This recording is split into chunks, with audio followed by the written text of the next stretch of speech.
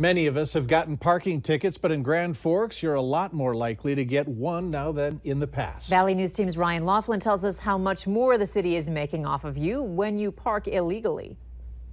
And create and print. It'll print off the little white slip nobody wants to get. A $20 Grand Forks parking ticket.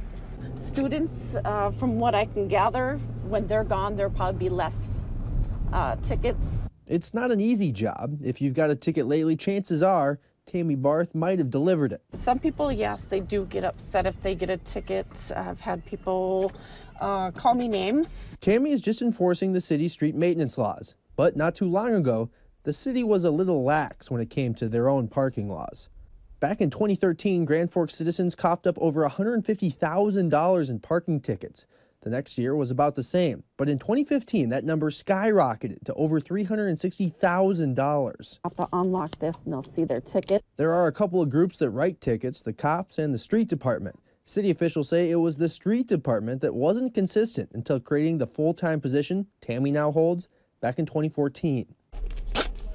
Last year, the overall dollar amount dropped to just over $315,000. Still, only the third time the city has collected over $300,000 in a year in the last decade.